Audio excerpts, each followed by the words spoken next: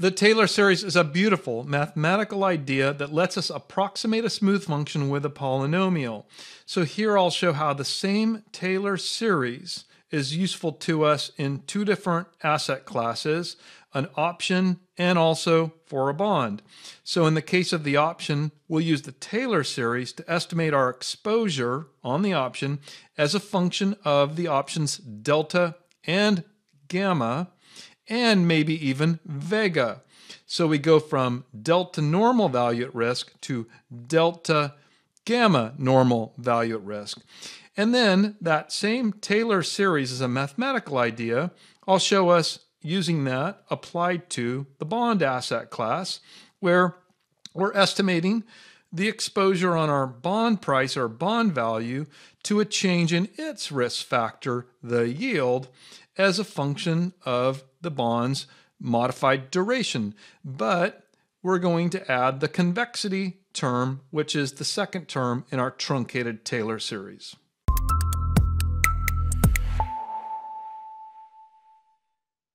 So here I'm showing a truncated Taylor series. By truncated, I mean that with additional terms, this series technically goes on infinitely, although it would just afford us incremental precision that in most cases we don't need. We're just going to pick up the second term here to add some of the nonlinear exposure. So in a previous video in this playlist, I explained delta normal VaR as perhaps the most common non-simulation based approach to estimating value at risk. And I explained that what that means is we have a risk factor that we assume is normally distributed. In the case of a stock option, the risk factor would be a change in the stock price. In the case of a bond, the risk factor would be a change in the yield. So we'd assume that that yield over a short period of time has a normal distribution, and then we estimated our exposure via this transmission parameter, in the case of an option as delta, and in the case of the bond as duration. But in either case, these are either functions of, or in fact, the first partial derivative. So this delta normal approach is actually using the Taylor series, but just the first term, right? So here we've now gone, if we just use the first term, we would only have really a polynomial of degree 1, and we would have our linear approximation. But now we're adding the second term. We're going from a linear to a quadratic and a polynomial of degree 2. And so we're estimating our the change in value of our position here as a function of two terms, where this first term here is the linear approximation, the first partial derivative evaluated at the initial value of our risk factor, multiplied by the change in the risk factor, right? So in the case of a bond, this would be the yield, the first partial derivative, which is dollar duration, evaluated at the initial yield, multiplied by the change in yield.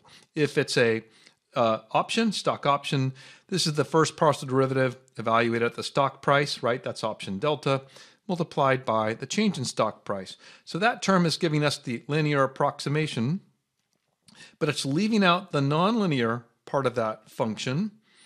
And we address most of that gap, not all of it, because we're not going all the way with the Taylor series, with the second term here, which in the case of the stock option, we could call it the gamma term. In the case of the bond, we can call it the convexity term.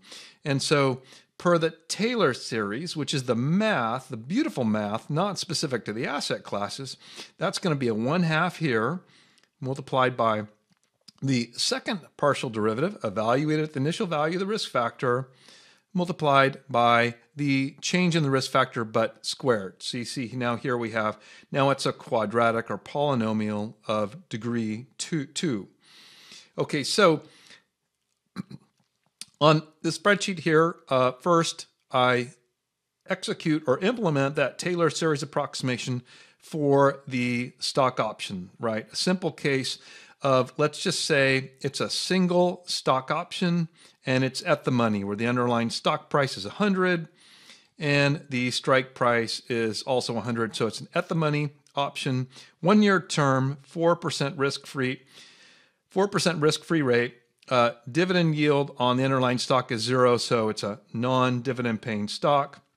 And then finally, I've rearranged the typical order to put the volatility here at the bottom, a volatility input assumption of 30% per annum as usual.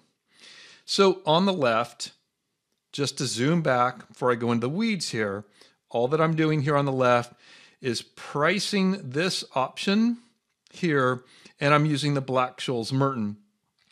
And if you like download the spreadsheet, you can see that those are in collapsed rows here. So I'm hiding those or grouping those. I guess more accurately say grouping. I'm grouping the calculation here, so that's not my point here. But I'm using the Black-Scholes-Merton to price this at the 1 year at the money call option. It has a price of $13.75.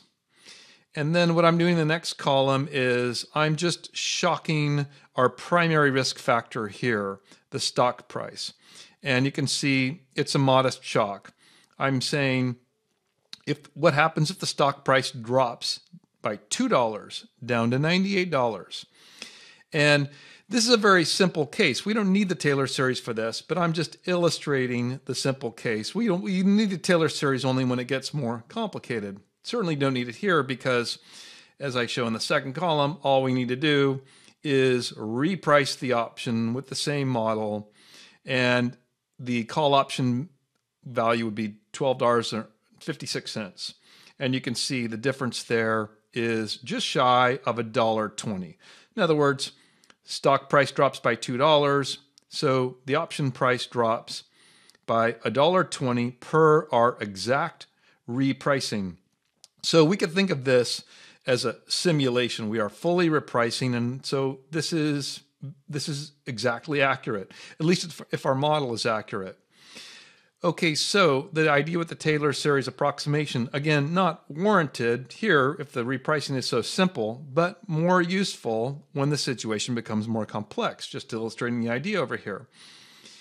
With the Taylor series approximation, what I have here is the change in the risk factor, right? That's the $2, so that's not really an input. I'm just borrowing that directly, right? That's our risk factor. That's the change. That's delta S. And now here we've got the options delta, which again borrows from my calculations, and you may know that that's ND1, standard normal cumulative distribution function. And hopefully you also know, if you're a candidate of the FRM, that for an at the money option, we expect that to be a little bit above a half. So we do expect a value of about 0.6. That's the option delta, and you'll notice I've got that notated here. It's also the strict mathematically the first partial derivative, change in value of the option with respect to a change in the stock price.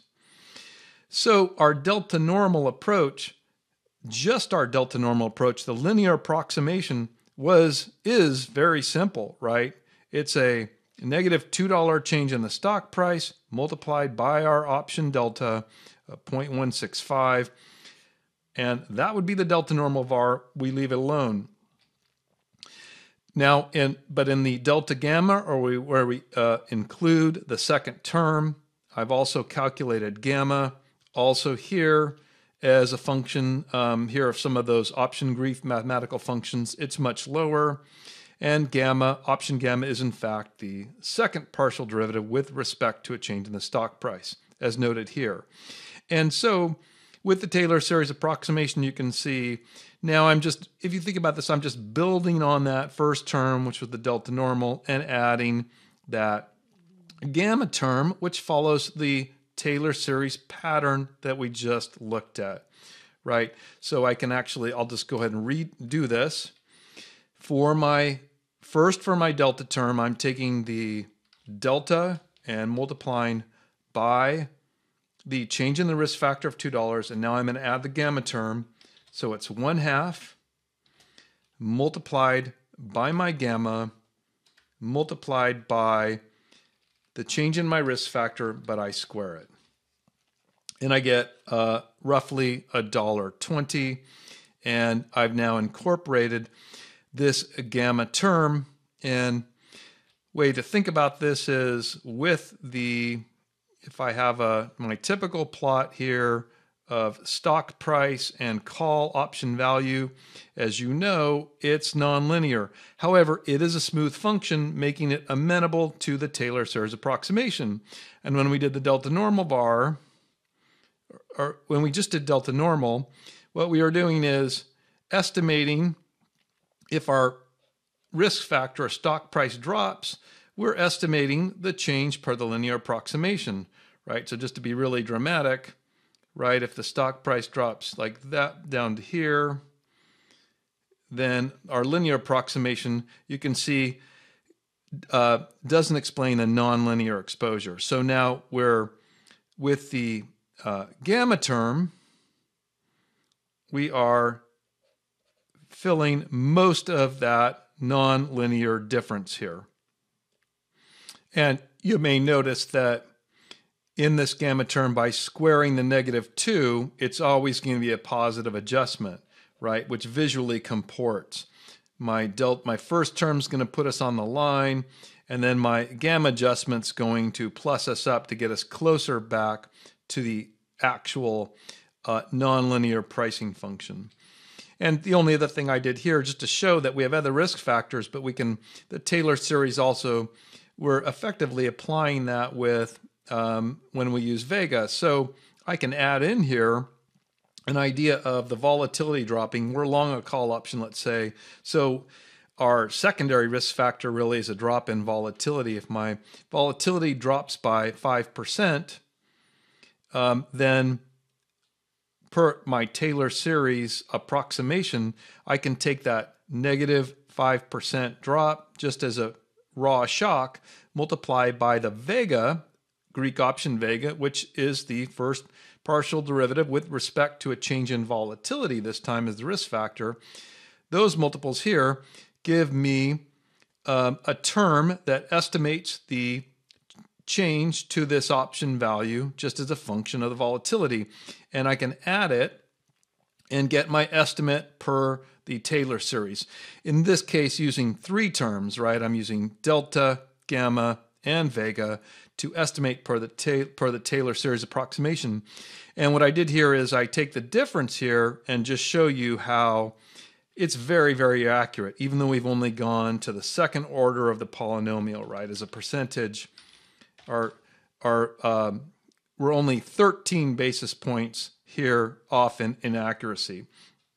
Okay, so finally, just to show you the application, the other classic use case here is to the bond.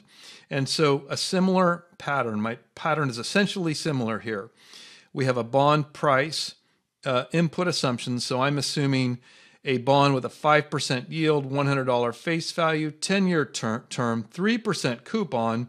And what I've done is gone straight out and priced it with the Excel present value function. I'm assuming this is a yield with a semi-annual compound frequency corresponding to a coupon that pays semi-annually. So the 3% is a per annum coupon. We always state those in per annum terms, but it's paying every 6 months. So in this case, it's $1.50 every 6 months. The price of that bond is $84.41. Again, in this super simple case, we can use the simulation-based approach or fully reprice. And if this case we're long the bond, our primary risk factor is the yield and our exposure is to an increase in the yield. So shocking the yield up by, let's say, 20 basis points. I reprice the bond, right? No sweat there. And I find that the price of the bond drops by almost $1.40.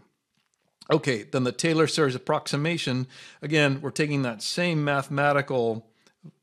beautiful mathematical idea and just applying it to a different asset class, where the key here is that we still do require, though, if I think about this visually, right, and we still, here is a yield and there's a price, we still do require a quote-unquote smooth function. But you probably do know that as long as this bond doesn't have embedded options, like a mortgage-backed security, which would have negative convexity over here at low yields, doesn't really meet our qualifications. So we actually don't really have the Taylor series available to us, but in a vanilla bond without embedded options, we have a smooth function. We can use the Taylor series approximation.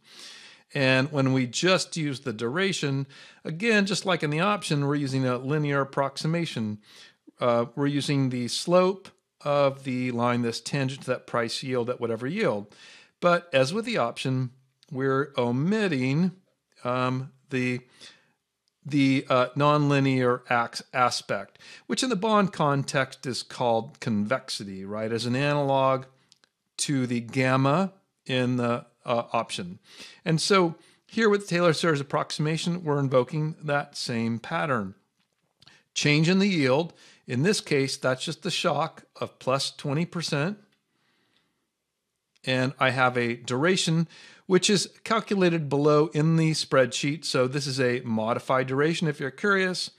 And then my first term of the Taylor series, essentially similar, right?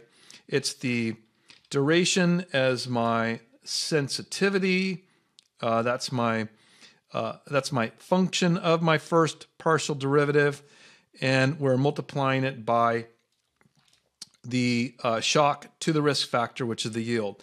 Only difference here is that modified duration is actually what we say infected with price. So it's a matter of the units. The first partial derivative, technically speaking, is the dollar duration, and the dollar duration divides by the price. Let me just put that out here. The first partial derivative is actually, right, if I say valuing that first partial derivative at the yield, is actually modified duration times the price, and actually negative because it would have a negative slope. And so the modified duration actually divides that by price, and so our duration ends up being in units. So we have a bit of a, I'm sorry, my duration, the duration here of 8.36 is 8.36 years, and is therefore infected by price. In other words, it's dollar duration, the first derivative, divided by price. So a long way of explaining that the difference here is we're taking the duration times the change in yield. That would give us a percentage, which is, forget the dollar sign for a second, that would actually be a 1.7% change to the price as a linear approximation. And so only difference here is I multiply by the price to get a dollar-based change, right, per the formula here. So now I have a linear estimate of the bond price change given a 20 basis point shock to the yield, and it is a little bit above $1.40, but that's just a linear approximation. So I add the second term now, that convexity that owes our ability to use it to that Taylor series, again, per the pattern here. And so I'm again using 0.5 multiplied by the convexity, multiplied by the change in yield, but I'm remembering to square it. And if I just do that, I get a percentage. And so I need to multiply that by price to get a dollar amount. And then my estimated change in price per the Taylor is actually negative this, the duration term plus the convexity term. And it's negative $1.398, just shy of $1.40. And so now this is our estimate or approximation per the Taylor series, including the convexity term. And you can see here also by including the convexity term, I've greatly increased the accuracy. It's only 0.0068%. Very accurate. And that's why we don't need to go to a third term on the Taylor series approximation to become more exact. But just hopefully that conveys that this, although we're in the bond context, we're still using the first and second term of that truncated Taylor series approximation to estimate the change of the bond price if there's a shock to this primary risk factor, which is the yield. So if you found this video helpful, subscribe to the channel and we'll make sure you get notified of updates. Thank you.